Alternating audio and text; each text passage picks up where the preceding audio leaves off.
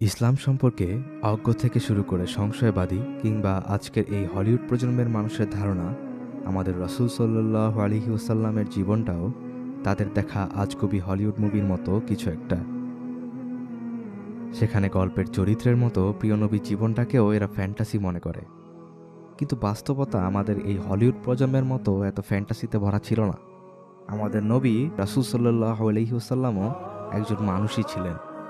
তিনি কোনো জাদুকর ছিলেন না, সবসময় জায়নামাজে চড়ে উড়ে বেড়াতেন না, শুধু অলৌকিকতা দেখিয়ে বেড়াতেন না।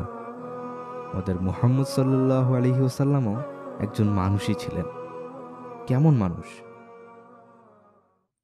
তিনিই আমাদের রাসূল সাল্লাল্লাহু আলাইহি ওয়াসাল্লাম, যিনি আগে পরে সমস্ত গুনাহ মাফ করে দেওয়ার পরও আল্লাহর কাছে দিনে শতবার তওবা করতেন, যিনি মাঝরাতে তাহাজ্জুদে সালাতে দাঁড়াতেন। এই দাঁড়ানো এত দীর্ঘ হতো যে পা ফুলে যেত। যখন ওনার স্ত্রী ওনাকে প্রশ্ন করত, আপনার এত কষ্ট করার কি দরকার? আপনার তো আগে পরে সব গুনাহ মাফ করে দেওয়া হয়েছে। তিনি বিনয়ের সাথে উত্তর দিতেন, আমি কি আল্লাহর কাছে কৃতজ্ঞ হব না? তিনিই আমাদের রাসূল সাল্লাল্লাহু আলাইহি ওয়াসাল্লাম, যিনি সন্তানের মৃত্যুতে কেঁদেছেন, স্ত্রীদের সাথে অভিমান করে ঘর থেকে বের হয়ে গেছেন, যিনি নিজের ছেঁড়া জামা নিজের হাতেই সেলাই করেছেন, যিনি যুদ্ধ করেছেন, যুদ্ধের ময়দানে আল্লাহর রাস্তায় নিহত হওয়া সঙ্গীদের মাথা কোলে নিয়ে অঝরে কেঁদেছেন, যিনি নিজে কবরে নেমে তাদের কবরস্থ করেছেন, যিনি কিশোরী স্ত্রীর সাথে দৌড় প্রতিযোগিতা করেছেন, প্রিয়তম স্ত্রী খাদিজার মৃত্যুতে ব্যথিত হয়েছেন, মাঝরাতে তার কবরের পাশে গিয়ে ধুঁকড়ে কেঁদেছেন। তিনি আমাদের মতোই একজন মানুষ। তিনিই আমাদের রাসূল সাল্লাল্লাহু আলাইহি ওয়াসাল্লাম, দিনের পর দিন যার বাড়ির চুলায় আগুন জ্বলত না, পানি আর খেজুর খেয়ে মাসের পর মাস চলে যেত। ক্ষুধার্ত সাহাবী এসে ক্ষুধার জ্বালায় নিজের পেটে পাথর দেখালে তিনি নিজের জামা তুলে দেখাতেন তার পেটে এর চেয়ে বেশি পাথর বাঁধা। যিনি এক তরকারির বেশি দিয়ে আহার করেননি, যার ঘর ছিল মাটির, বালিশ ছিল খেজুরের ছোবলা। আল্লাহর কসম, তিনি আমাদের রাসূল সাল্লাল্লাহু আলাইহি ওয়াসাল্লাম, যিনি বদরের প্রান্তরে অল্প কিছু আল্লাহর বান্দা নিয়ে বিশাল শত্রু বাহিনীর মোকাবেলা করতে গিয়েছিলেন, যিনি তায়েফের প্রান্তরে প্রস্তরাঘাতে ক্ষত বিক্ষত রক্তাক্ত হয়েও আল্লাহর কাছে হাত উঠিয়ে বলেছিলেন, হে আল্লাহ, তারা অবুঝ, তুমি তাদের ক্ষমা করে দাও। তিনি আমাদের রাসূল সাল্লাল্লাহু আলাইহি ওয়াসাল্লাম, যিনি নিজের পিতামাতার জন্য দোয়া করার অনুমতি পাননি, যিনি মৃত্যুর সময়ও চেতন অবচেতন অবস্থায় বারবার আওড়িয়ে যাচ্ছিলেন, উম্মতি উম্মতি উম্মতি। সাহাবীদের সাথে চলতে গিয়ে তিনি কেঁদে উঠলেন। সাহাবীরা কান্নার কারণ জিজ্ঞাসা করলে তিনি বললেন, আমি আমার ভাইদের জন্য কাঁদছি। সাহাবীরা জিজ্ঞাসা করলেন, ইয়া রাসূলুল্লাহ, আমরা কি আপনার ভাই নই? তিনি জবাব দিলেন, তোমরা তো আমার সাথী।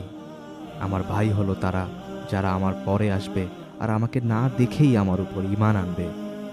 হ্যাঁ, তিনিই আমাদের রাসূল সাল্লাল্লাহু আলাইহি ওয়াসাল্লাম, যিনি আমার আপনার জন্মের আগেই আমাদের জন্য চোখের পানি ফেলে গেছেন।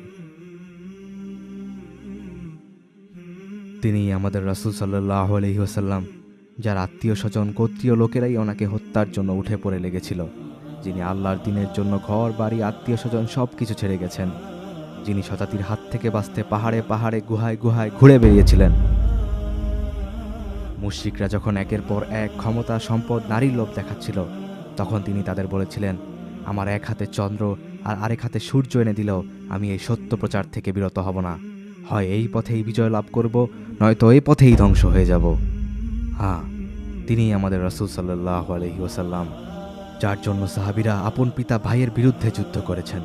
যুদ্ধলব্ধ গরিমা না পেয়ে মন খারাপ করা আনসারদের যখন তিনি বললেন, এটাই কি তোমাদের জন্য উত্তম নয় যে তারা দুনিয়া পেল আর তোমরা তোমাদের রাসূলকে পেলে? তখন চারিদিকে কান্নার রোল পড়ে গিয়েছিল। তিনিই তো আমাদের রাসূল সাল্লাল্লাহু আলাইহি ওয়াসাল্লাম, যিনি খোদ অমুসলিমদের কাছেও আস্থার প্রতীক ছিলেন। অমুসলিমরা তার কাছে বিচার ফয়সালার জন্য আসত।